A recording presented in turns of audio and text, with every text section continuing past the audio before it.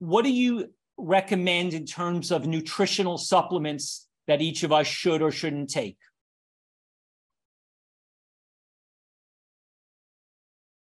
Well, there's no skipping, there's no not honoring our needs for vitamin B12. It used to be in the drinking water. It used to be in the when we lived earth-connected lives. It used to be on unwashed vegetables. But welcome to the 21st century. Nobody's drinking out of streams. Nobody's eating unwashed vegetables.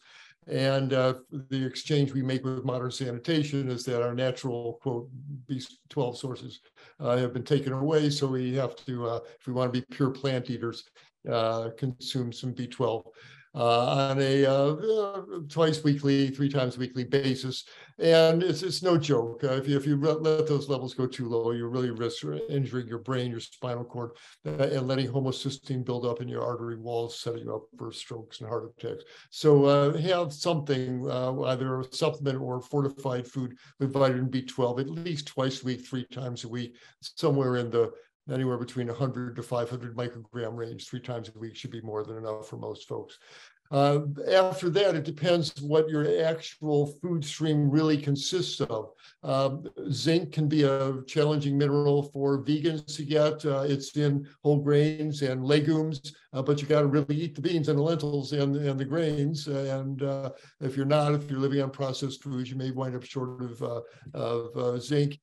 Vitamin D was never a problem a million years ago. We lived out naked in the sunshine, lots of B12, lots of vitamin D on our skin.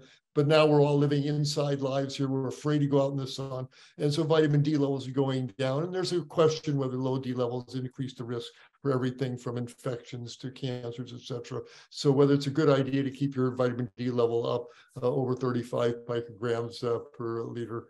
That might be part of a supplement program.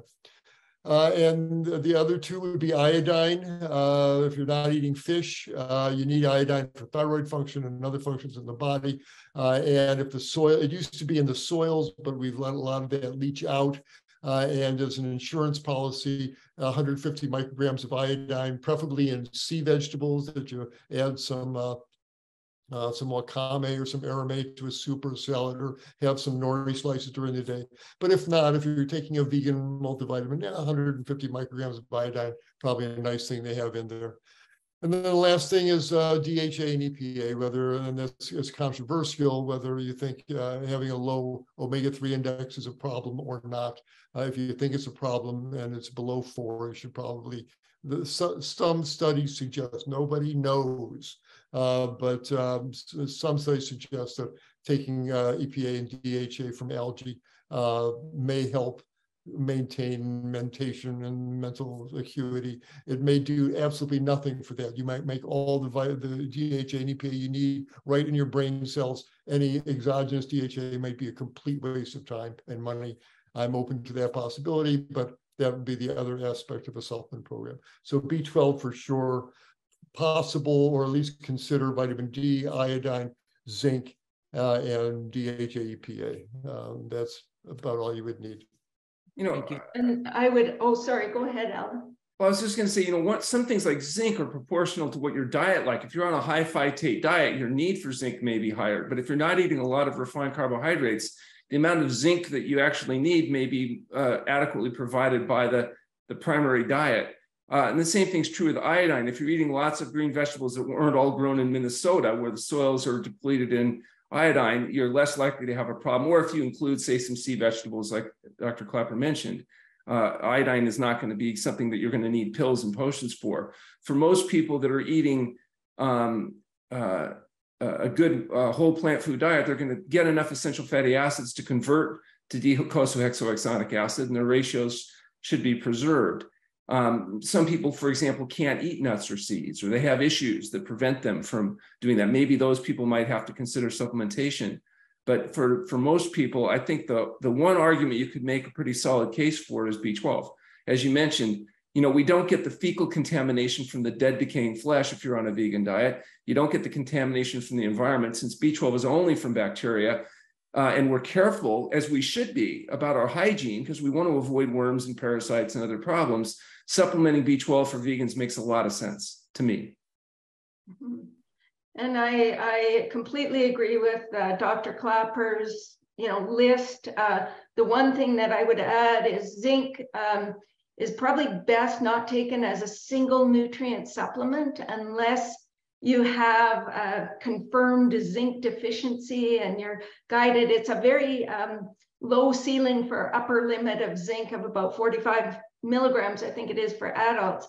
And it's even, a lower limit for children. So if you're including a high quality multi, in having, the zinc there, the iodine there, maybe choline, some selenium and so forth can be helpful. But I think especially for children who are picky eaters and, tending towards more of the refined carbohydrates, the pasta and bread and so on, that sometimes trace minerals can get a little low for them, and having a good quality multi that includes zinc and even iron in many cases can be helpful. And of course, iron we didn't mention, but for young children, iron deficiency is sort of the #1 nutritional deficiency in the world.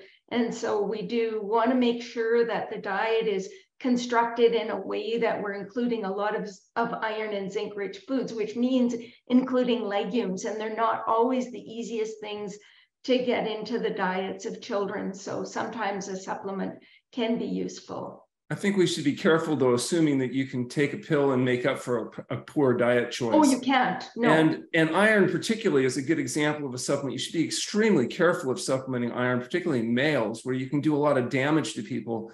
And as you pointed out, zinc too, in concentrations higher than are desirable. The real answer is to get people eating whole plant food diets. It's not trying to pretend that they're going to eat the crap anyway, and so now we're going to give them pills. I think that's a fundamentally philosophical mistake. Oh, I agree completely. And there's no supplement that will make up for a bad diet. The diet needs to be as good as possible, but there are instances, especially with picky children, that it could make sense to use a good quality multi, a whole food good quality multi. I have to say, I've really enjoyed this conversation, particularly in this question, to hear what all of you say. I agree with everything that's been said. I had a front seat, I might share this idea for a moment, a fairly front row seat when the whole vitamin supplement business started back in the 80s. It was somewhat true before that, but during the 80s and after I was on a committee of diet, nutrition, cancer, we made the point that we didn't see too much evidence to support the use of vitamins. So anyhow, because of that, I was the National Academy representative for a 3-year-long trial on the proposition that some entrepreneurs wanted to get together to start selling vitamin supplements.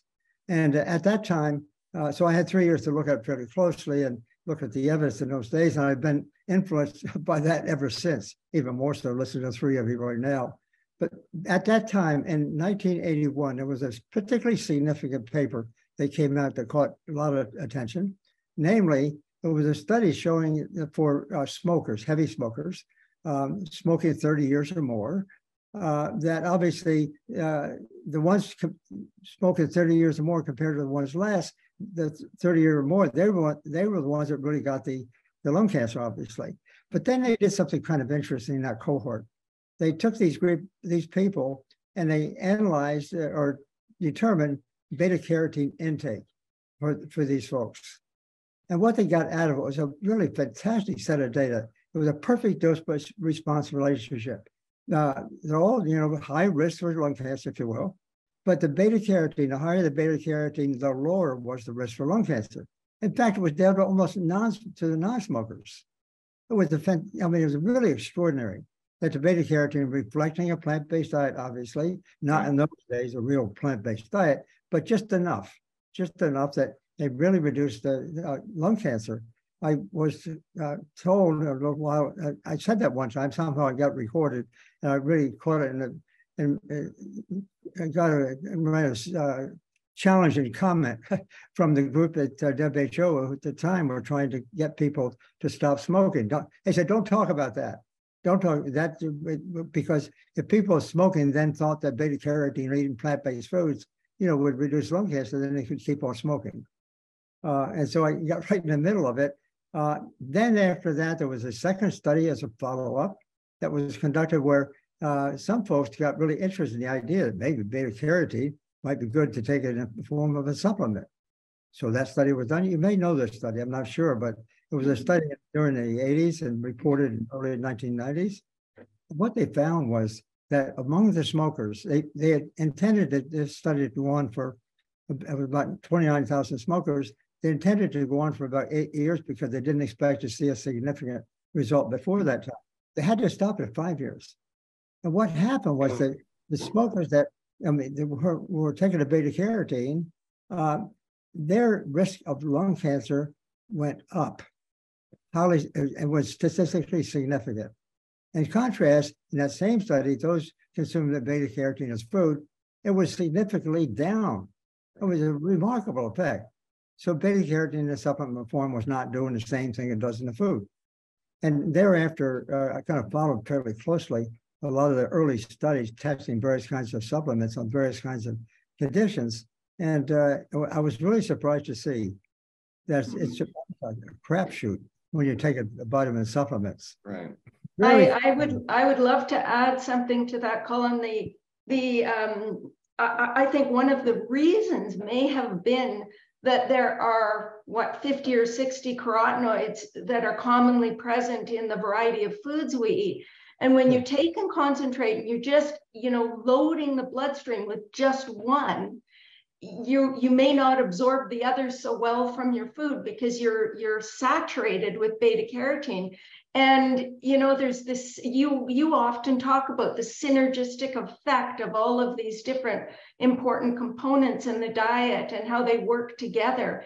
And it was my feeling that we saw that result probably because it was a variety of carotenoids that provided the advantage. When we looked at that biomarker, beta-carotene being high, beta-carotene was a marker for all of the carotenoids, which probably work synergistically to provide protection rather than just beta-carotene. And I think that's why it failed. And I completely agree that phytochemicals particularly need to come from foods. Very, very important because there are so many and they work together. Yeah, I totally agree with you, Brenda. My point was really just to sort of tell that story because it was a very significant study at the time. And the beta-carotene was reflecting in the food, a whole bunch of other carotenoids, about 7,800 or so. So, all that is going on for sure. The point I was just trying to make is that's the first observation I saw at the time, a critical point in the history of vitamin supplementation, I would suggest, that showed this remarkable effect. And they had to stop the study at 5 years instead of going a full 8. And but at the same time that was going on, there were people in the supplement community who were really anxious to get this kind of business going. They came to visit me. I knew them, the lawyers and some of the others who were wanting to change the laws to get it going. Now, from that point onwards, early 90s at that point onwards, of course, it's exploded, as you know. And I don't know what the latest figures are, but it's like a $50 or $60 billion business. I was greatly influenced by the fact that looking at some other studies came out, vitamin supplements alone, you can't count on them. Can't count on them, obviously.